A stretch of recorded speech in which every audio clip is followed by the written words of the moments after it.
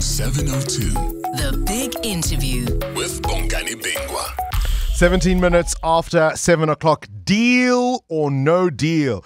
Give us 500 million rand or get the chop. These are the explosive allegations made by the former chair of Productivity South Africa and CEO of Thuja Capital, Mthunzi Mdwaba. He says 3 ministers approached him with regards to a 5 billion rand deal he sought to secure with the Unemployment Insurance Fund. They asked him for 10% of the value of the deal, an amount of 500 million rand.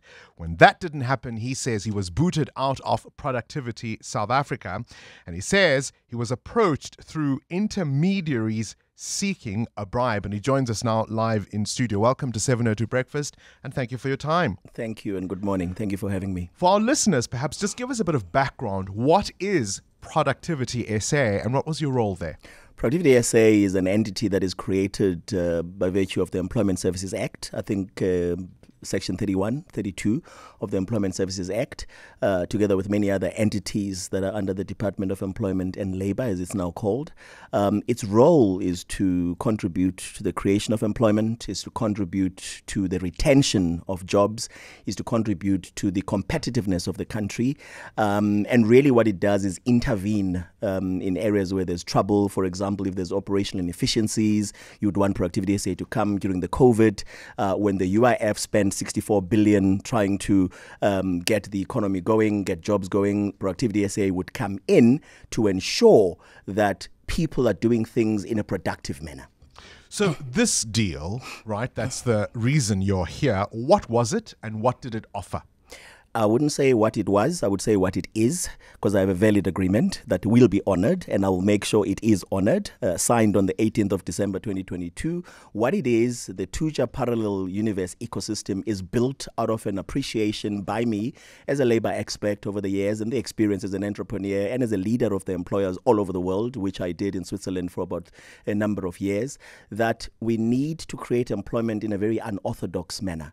We've tried doing it pre-financial crisis, the global financial crisis of 2008-2009, in which I was also involved at a multilateral level because I was in the United Nations and the ILO pre-COVID. But our numbers have just been going up throughout. And then I recognize that the UIF is like water and electricity going to run out of money. This was pre-COVID. This was 4.5 years ago. And at some stage, I even thought I was crazy. And I said to people, no, but if you look at the UIF, it only makes its money from contributions from people that are employed. So the more unemployed people you have, the more it will run out of money. So it's not just, it's a double jeopardy situation. We have unemployment, sure, and then you have also no money. So how did you seek to change this? By putting together this ecosystem that is based on 8 sectors of the economy: aquaculture, agriculture, renewable energy, the financial industry, the health and pharma, construction and property, arts, culture and science, and then telecoms, media and fiber. And by doing so, to recruit from the 700,000 or so unemployed people that are on the database of the UIF. Currently, we have 700,000, but that's low-hanging fruit. That's the first bite. The second bite is the over 6 million people that are on the database of the Department of Employment and Labour. And why that's the second level is because you need to do more work there, because you've got about 70% of those people not even having high school qualification. I'm quoting now from some of the literature around this, and it says it sought to, quote, redirect workers who've been retrenched into other absorptive industries by analyzing their skill levels, retraining, coaching and creating sustainable businesses, cooperatives and SMMEs, while incubating and hand-holding them in a value chain managed and controlled by the ecosystem, end quote. Critics would say that's exactly the kind of, I don't know, gobbledygook speak one writes in a proposal that doesn't really offer much value concretely. Yes. So, you know, I think we have a challenge as a country and as a people of Africa. I think when concepts are brought about by black people and by Africans, they tend to be laughed at and scoffed at. But if you look at Facebook, you look at Google, they came up as ideas, as concepts. If you look at Discovery, which today is one of the largest insurance companies you have anywhere, funded by RMB many years ago, that's the same thing people would have said. But I know what right? Facebook is. I know what Google is. I know what Discovery is. I've asked you what this was. And I suppose the follow-up And you've question to described that it is, for me. was it worth 5 billion rand? It is worth much more. So maybe let me make an example to assist. So the IDC has 5 billion rand coming from the UIF. Currently, as we speak, they've had it for the last 2 to 3 years. The IDC creates one job for 350,000 rand. If you do your math, you will know that that then calculates to just over 14,800 workers, sustainable workers, right? Now, my model, just one project, 2 projects, 3 projects, I'll give you very quickly. One is the Thuja Lifestyle Project, which is the medical tourist project in the Mandan municipality in KZN. It's a presidential catalytic project, mind you, which is quite interesting. We will spend 150 million in it. IDC, DBSA have already committed to fund, but they won't fund till I fund. For 150 million, we will create 14,000 jobs, just one. Why through your company and not, say, through Productivity SA? Because Productivity SA doesn't do that. This is actually, I think, what people are missing. So when people talk about a conflict of interest, I'm saying that's rubbish. It's absolute rubbish. There is no conflict. Productivity SA does not give money to anybody. Productivity SA does not go and physically create a job. It enables the creation of a job. It enables the retention of a job. Shouldn't it? No. That's not what it does. That's not its mandate.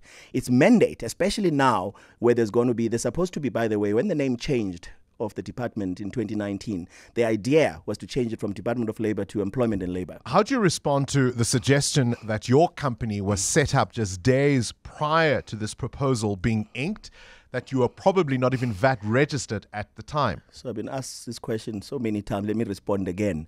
So Thuja Capital was registered in 2019 at the time that we applied for the funding. In 2022, about a week. So you were set up specifically to get this funding? As a special vehicle. No, as a special vehicle for the UIF to cure the unemployment and to cure the contribution by the UIF and to save it having to make money so that we convert people, as you rightly said, into it from non-absorptive industries to these ones. But what we then did a week before, we always planned to have a special purpose acquisition company, right? But after we'd had interface with the IDC, and the IDC told us they love us to bits and it resonates with them what we're doing, except for one thing. They said, we're not so sure about a listing. We decided to register a holding company the week before. So this is a holding company that was registered the week before. When this thing was inked, were you even UIF registered? But you can't be for a project like that. It's new. So you're not registered for tax, you're not registered for UIF, you're not registered for anything. And some people have asked, why don't you charge tax? How can you charge tax when you've made no money? So let's talk about the bribe. You say you were approached through intermediaries. Mm-hmm. What was the deal? What was said to you? Well, I think it actually started without an intention, well, certainly with the people I met. I don't think it started like that. But these were, some of them were contacted through friends who wanted to facilitate, were saying, what is the problem? Everybody believes in this project, but what is the problem between you and the minister and everybody else? And I said, I have no clue. And then when we met, they started telling me about things that were sort of perceptions about me, and having appointed the president, I helped appoint the president to the Global Commission on the Future of Work in Geneva a few years before for the celebration of the 100 years of the ILO. Then I said, look, guys, let's find a way to make this work, clear the perceptions. Then all of a sudden they said, no, their principals are saying, take care of this, pay 10%, because I said, but why? They said, no, you know, these guys, some of them know they're not coming back next year after the election. Some of them are retiring. Some of them are desperate. So I said, but that's got nothing to do with me. That is money that should go to the bottom, to the people. If I take out... That's a bribe, right? It is a bribe. They call it gateway fees. Did you go to the police? No, I didn't. Why? I have no intention of going because I Why? don't trust them. Did you see what happened to the Minister of Transport a few days ago? We can't even protect our own ministers. Did you see what happened to this Justice Zondo 54 weeks ago? Hold on. You've got a project of this magnitude. You Yep. say you've got a deal that's been inked that Yep. you say remains valid even as we Yep. speak this moment. Yep. It's not getting any traction because you are accusing certain people of trying to solicit a bribe. You don't go to the police? No. Why should I jeopardize the lives of my friends? I'm responsible for my life. If something happens to me, that's okay. But if something happens to people that I love who were trying to help, who ended up getting caught in a situation like this. You would understand that for the duration of this interview, you have not clearly stated what this project was really actually going to do, why it was worth 5 billion rand. You then say that you were approached for this bribe. This is, of course, for somebody who already has a checkered past. You were declared a delinquent director. you've had a number of issues raised in terms of your own conduct. Do you understand the picture all of this paints about you? I think what is important, because we have a limitation of time and you're making very sweeping statements that I can't respond to in a very short while. People must listen to my Sunday World podcast. People must listen to my interview with Newsroom Africa that I did yesterday. People must also listen to a podcast I did with Dudu Msomi on me as a person and who I am and what I do. Oh, you could just tell us now. No, but because you got 5 minutes. And I mean, you keep... Yeah, but you are managing me. You are managing me within 5 minutes. You quoted what you believe the project is, and you quoted correctly. But you say it sounds like a joke. So I'm saying to you, that's because maybe I'm a black person. I'm telling you that's what it's meant to do. I'm a labor expert. Final question. Final question. But have you ever heard of a company called Talk IT that I built in 27 countries? You were booted out of as a result Talk IT. of questions. Talk IT. I was never booted out of Talk IT. That deal with the Kelly Group, when that soured, one of the things you had to do. I built Talk IT, and then Talk IT was Final sold. question. No, Talk IT was sold Yes. into the Kelly Group. And then Talk when IT, you were booted out of the Kelly Group, you Kelly had Group, to leave your position as because CEO I had a of Talk disagreement. ID. I had a disagreement with the guy who was the CEO who didn't want me to be the CEO without listening to him and him managing me from the back. But Talk here's a IT, question. Here's a final question. Let's make Here's a a final distinction. question. I'm not going to Why answer don't a you question do- without responding. Why Talk don't you IT, do what the minister Talk is IT, doing? for the Take record. this thing on review, go find relief from the courts instead of rubbishing these ministers in a series of interviews without providing any proof. Talk IT is a company that won Cisco Awards every year for 7 years. I won Businessman of the Year twice in 2009. You can't rubbish that. You were still booted out. No, at Kelly. I fought with Which Kelly. bought And I Talk wasn't IT. booted out, by the way. In an arbitration that I was going to win,